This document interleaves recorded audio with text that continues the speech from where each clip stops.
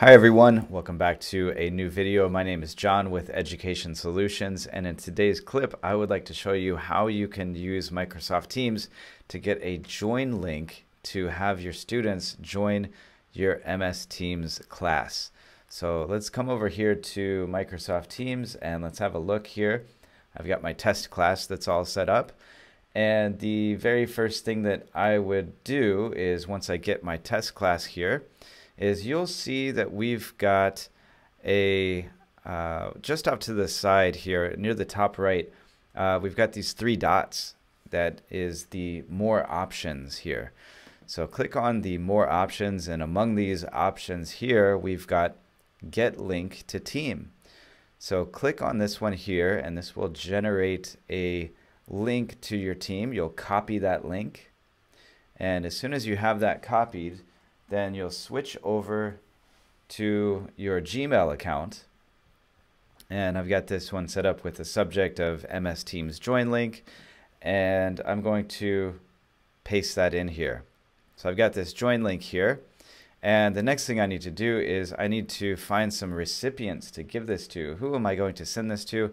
Well, I'm going to blind carbon copy this. I'll send the main one to myself, but I'll BCC the rest of my class.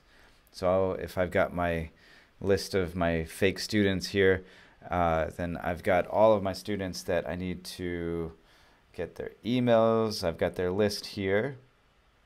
Okay, and we're going to go ahead and copy that and come back to our Gmail account, and you're going to paste in your students there. Okay, so once you have your students all set up, you'll send out an email to all of your students with the join link.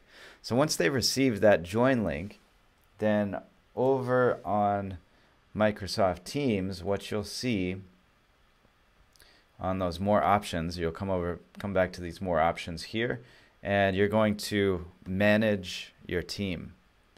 So when you go to manage your team, you'll see that well, right now I have no guests coming in here, no members and no guests. You'll see in here the pending requests. So when you do get some students that start to come in, you'll see that they're trying to join your class.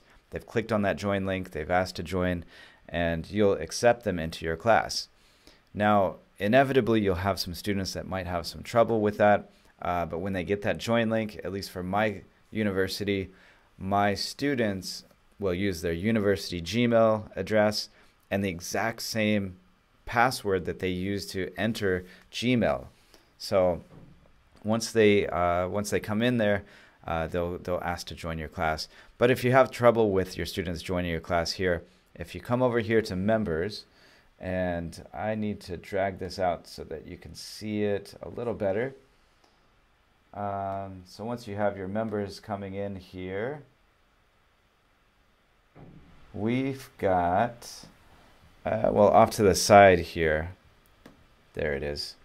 Okay, we've got this part that says add members, or add a member. So if you click on add member, you can actually type in your student's Gmail account, and that will bring up their name. They should already be registered with your class, with your university, or with your school.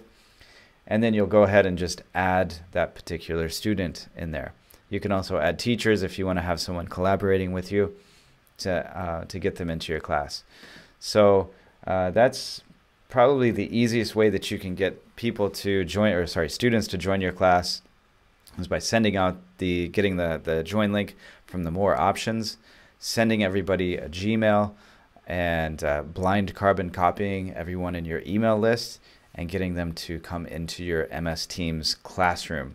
And then if you can't get that part, you can always add them in one by one if you have any students who have trouble getting into your class. So I really hope that this was useful and helpful for you. If you do have any questions about how to use Microsoft Teams, please do send me some questions in the comments down below.